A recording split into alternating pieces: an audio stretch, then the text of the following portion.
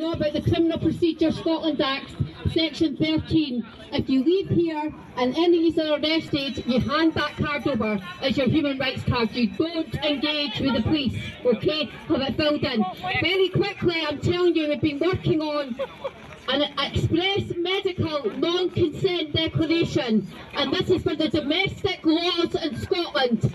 So this is going to tell people when they come for us with these jags that we're going to hand this over like the human rights card, and in that we're going to use our own domestic laws, which is citing the Patients' Rights Scotland Act 2011, Article 8 of the Human Rights Act 1998, and I quickly want to write out what's got a bit of case law that was cited 4 years ago by the Supreme Court.